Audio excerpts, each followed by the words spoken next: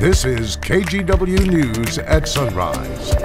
Washington has its first winners in its vaccine lottery. No names have been announced yet. Check those voicemails. But there is still the question of veterans and anyone who got their shots at a federal site. How the state plans on including everyone and how Oregon is trying to sort all that out before its June 28th lottery. And our ocean is changing. Soon there will be a new research center at Oregon State University to figure out why. A look into what they're studying coming up. 飾り付けというのは極楽浄土という素晴らしい世界。 Monk by day, DJ by night. We're going to meet the Japanese man who figured out a way to blend his passion for prayer and his ear for house music. It is this morning's Journey to Tokyo segment. It's getting us ready for next month's Olympics in Japan. Yeah, that looks super fun. Hey, good morning to you. Happy Thursday. We are almost to the weekend, and you've got a pretty cool shot this hour. Give me some bass, Mr. Carney. Thank you very much. Let's go to the snow cam. This is Upper Timberline Lodge.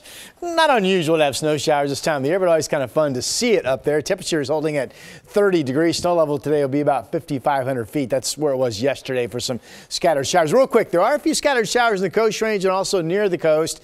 The rain out east, you can see moving away from Baker City, will continue to push off into Idaho today. So for Portland, Salem, and Vancouver, this still looks to be a mainly dry Thursday with a shower chance, if you will. 55 right now, 64 at noon. The high temperature today, 70 degrees. Not bad. All right, Rod, thank you. Topping your news at 5 a.m., Washington officials reaching out to the winners of the first round of prizes in the COVID vaccine lottery. So one person has won $250,000 and 200 others have won smaller prizes. Lottery officials telling people to check their voicemails because you may be a winner. But this first drawing did not include anyone who got a shot at a federal facility like Joint Base Lewis McChord or the VA. The federal government does not have a system to share those names with states. The same thing happened in Oregon. We are working with the federal government to figure out if there is a way to solve that problem so that people who have received a vaccine through the federal channels, Department of Defense, veterans, could opt in. The governor also said the state is working on a way for people to add their own names to the state database if they were vaccinated through the federal government. But so far, nothing's in place yet. Oregon says it has to do the same, and we expect to get details of that workaround later this week. Of course, the entire point of the lottery is to get more shots in arms. But the Washington Health Department says it's too soon to know definitively how much impact it's had. We do believe that these incentives are going to move some people, and that's the reason they've been used around the country. The Secretary of Health said Washington has seen more people book appointments and clinics are filling up again. Health experts say by next week, they should have more solid evidence about how the incentive program is working. Let's take a look at some of the other local news headlines we're following this morning, and we start with new details on Sunday's Southeast Portland shooting that left 4 people dead. The Oregonian says a botched drug deal on Southeast Boise Street led to the gunfight. 3 men involved in this flew in from Texas to buy marijuana, and 2 Portland brothers are among the 4 people who were killed. The report says police found tubs of pot. That's how they described it. Tubs of pot inside that house. One of the men from Texas got away. 7 lost hikers were found and rescued on Monday after spending 30 hours trying to get to Ramona Falls. They left for the falls early Sunday afternoon, but took a wrong trail because of incorrect information that they found online. As night set in on Sunday, the hikers had to set up a makeshift campsite. A rescue crew found all 7 of them Monday afternoon and wound up getting one of them out on a special stretcher, that is, with wheels. Oregon lawmakers passed a resolution that will make it easier to build more affordable housing units on land that is not zoned for residential use. The resolution will also allow for increased housing density in some places. This bill will now head to Governor Brown for approval. And those are some of our Thursday morning headlines. Also this morning, a follow-up to a story we brought you yesterday on all the graffiti cleanup along area highways. Since overpasses and other structures were getting tagged so much, ODOT hired contractors to help remove it. They've been working along I-5, I-405, and I-205. After we aired the story, we talked with one of the contractors. He says there's one big problem. Unfortunately, one of the things that we're up against is a lot of areas that we do cover within 24 to 48 hours, it's been impacted. By that, he means the spaces are re-tagged. We will keep you posted as we hear more. For their part, ODOT says they plan on removing graffiti along I-84 as well. Well, Portland's mayor is asking you to help clean up the city. It's partnering with Solve to host a trash cleanup effort at the end of this month. It's called Pick It Up Portland. It'll be June 25th and 26th. That's a Friday and Saturday. It will include 20 different events in neighborhoods across the city. Solve organizes trash pickup events regularly, like this one hosted by KGW's The Story team last month. Solve provides the supplies and offers online sign up for volunteers. Mayor Wheeler is encouraging everyone to get involved to help the city recover as more events return and businesses reopen from pandemic restrictions. All right, the headline for this next story is beavers are set up to help save fish. But for this story, we're actually talking about Oregon State University beavers. Absolutely. The school was just selected to lead a NOAA Institute for Marine Research. As Keely Chalmers explains, this is a big multi-million-dollar deal.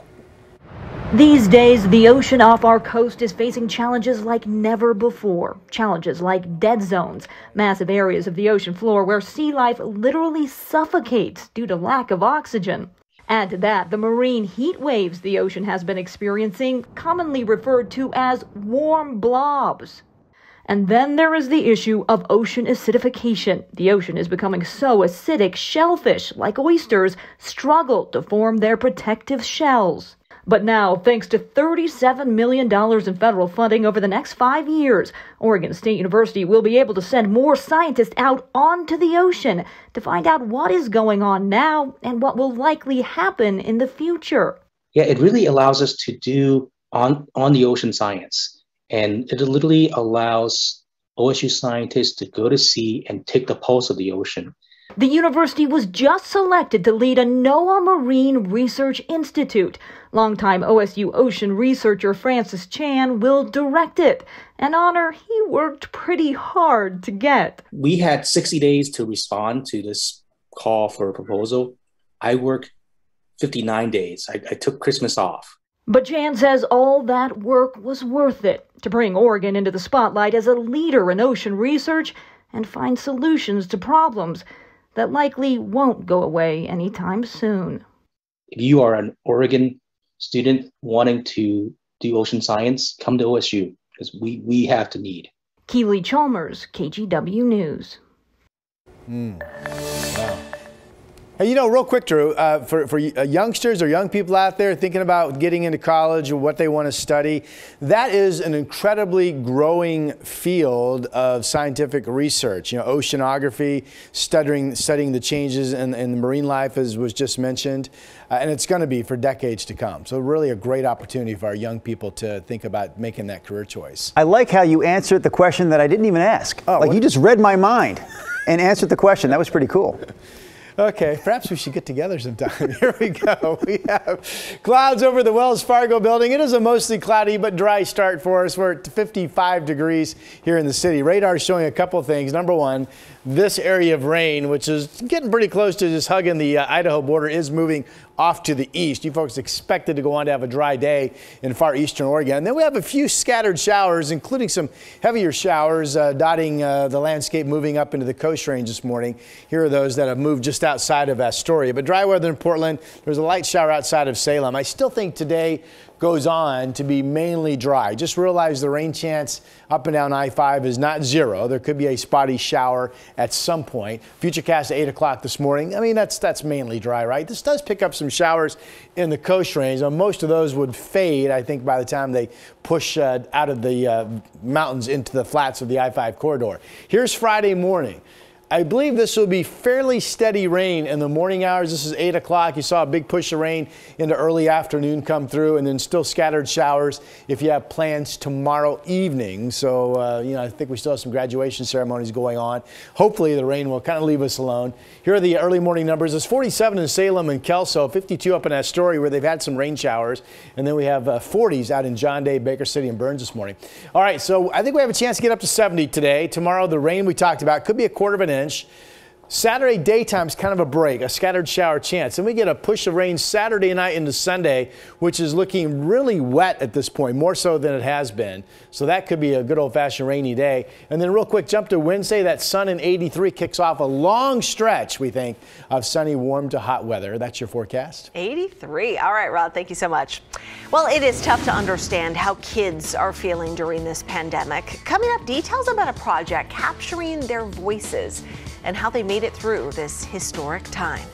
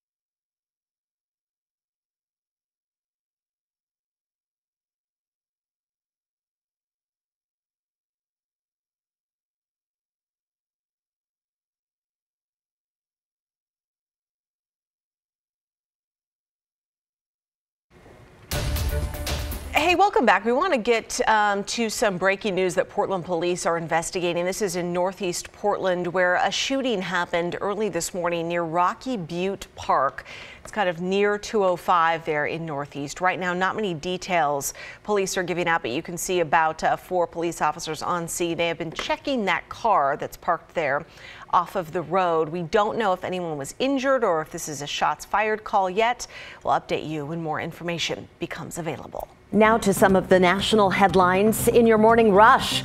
The company behind the Keystone XL pipeline is pulling the plug on the project. It was supposed to move crude oil from the sand fields in western Canada to Nebraska, but President Biden wouldn't reinstate its permit to cross the U.S. border. He canceled it when he first took office, saying burning oil sands would speed up climate change. Canadian officials couldn't get Biden to change his mind. Wow, that home exploded and it was caught on camera in Memphis. Police say a hit-and-run driver forced a car off the road, sending it crashing into the home's gas line. It completely destroyed the house. It also damaged others nearby, but no one was seriously hurt. And check this out, the cicadas are back. Not even President Biden is safe. They swarmed the airport as he was about to hop a flight to Europe. One landed on his neck. He had to kind of swat it away. But the bugs, whew, they had no mercy on the press plane. They flew into a power unit which grounded the flight for hours. Wow. This sounds like science fiction, but it's fact. That tiny creature has wriggled back to life after 24,000 years. The microscopic organism was lying frozen in Siberia in suspended animation. Russian researchers discovered it and detailed their findings in the journal Current Biology. What is it? Okay, apparently you can take the dog out of the country, but you can't take the country out of the dog. Tilly, a 2-year-old border collie mix, ran away after his family was in a car accident on Sunday. They flooded social media trying to find him. And a local farmer came through. Tilly turned up at his farm to do what the breed does best, herd sheep. Love it. The field trip is over though. Tilly back with his family this morning. And those are some of your Thursday headlines. If we asked Tilly, would he rather stay on the farm maybe? More fun there? All right, a local Girl Scout knows this past year will go down in history, and she wanted to make sure young voices have an outlet to share their pandemic experiences. Right. KGW photojournalist Stephen Redlin shows us how she turned that idea into an award-winning project. I hope COVID is gone at some point. That'd be great. I hope this is a story I can tell my grandkids and not something that they have to live with themselves. My name is Riley Kessler, and I am a 15-year-old Girl Scout from Portland, Oregon. Riley is a 10th grader living through the challenge of the pandemic like everyone around her. Adapting and changing to all of those shifts in a row, just back to back to back, has been really intense. She feels that she and others her age need to voice their virus experiences and share them so that people can learn and kind of understand more the perspective of a teenager during these very unprecedented times. Riley, the Girl Scout, is working on her Golden Award. She's also a writer and a reader who's been around the Beaverton City Library all her life. When she approached them about her Girl Scout Capturing History project, they agreed to work together. Right now, like, a lot of the youth voice is kind of lost during the pandemic. So I thought this would give us an opportunity to hear from what youth in the community are going through. Ian Duncanson is the Community Engagement Librarian. The Beaverton City Library asked students age 11 to 18 years old to write an essay, a personal story, a poem, or other form to tell how the COVID-19 pandemic has affected their lives. One student wrote in their essay, "I had lots of homework and time at home without routine, which drives me crazy." Another said, "I veer around everyone and keep around 20 feet of distance, not 6. I start to panic, breathe heavily, and have my heart rate go up whenever anyone gets near me." One other wondered what it would have been like to go through high school the normal way. Riley's going to put together a booklet, and we are going to add it to the library's local history collection. I've been a Girl Scout since I was in 2nd grade. And it has truly been just a wonderful experience overall. A lot of people don't realize that we do a lot of things outside of just selling cookies during April. Until June 30th, you can submit your story and add to the historic record. You can use your name or just share your experiences without your name. So many people have lost loved ones, and hopefully you can use this as sort of a therapeutic tool almost, if you will, and at the same time produce writing that can be shared with the community. In Beaverton, Oregon, I'm Stephen Redlin, KGW News. Oh, wow. Getting those feelings out on paper, it definitely helps. All right, Rod, we both got yellow on. I like that today. We do, yes. Is it going to be sunny for us? I think so. Well, kind of like we've been seeing, right? Partly cloudy overall. Remember, there's a shower chance today, but I really feel like it's going to be mainly dry. Most of us won't see any rain. We have kind of a broken sky with some cloud cover and some blue up top over Stoller Family Vineyards down in Dayton. 46 is the early morning number there. Here's Fira, our KGW dog of the day. What a cute puppy. You got one ear up and one ear down. Use that hashtag KGW dog of the day. You post your pics. Hopefully we'll find them on your social media channels and get them on our show. All right, today's weather map. There is a spotty shower chance at the coast range, and less so here in the valley. Temperatures generally in the 60s on this part of the state. Now out east we have solid cloud cover, and there's some rain along the Idaho border right now, but those clouds and the rain expected to clear out for a nice day. Mostly sunny and 68 degrees this afternoon over in central Oregon. Okay, here's the forecast. We have some rain coming. It's over the weekend, but we need the rain, right? Today's 70, pretty nice. Tomorrow, that morning rain and then afternoon showers could be 1/4 of an inch. Saturday day is kind of a break with just a scattered shower chance. But then Saturday evening through much of Sunday, it could be raining, and that promises to be a decent soak. And then the shower chances linger through Tuesday. Then after that, we're done with the rain. Maybe for the rest of the month. We'll see. A big dry stretch begins next Wednesday, guys. All right, more Rodney at 5:30. Right now, though, we want to set you up for our next segment on Sunrise. We're going to Japan to meet a DJ monk. That's right, DJ as in disc jockey, monk as in man of prayer. This man brought his beats into this 500-year-old temple, and he wound up finding an unexpected following. Also want to remind you that KGW and Safeway are teaming up again to bag summer hunger.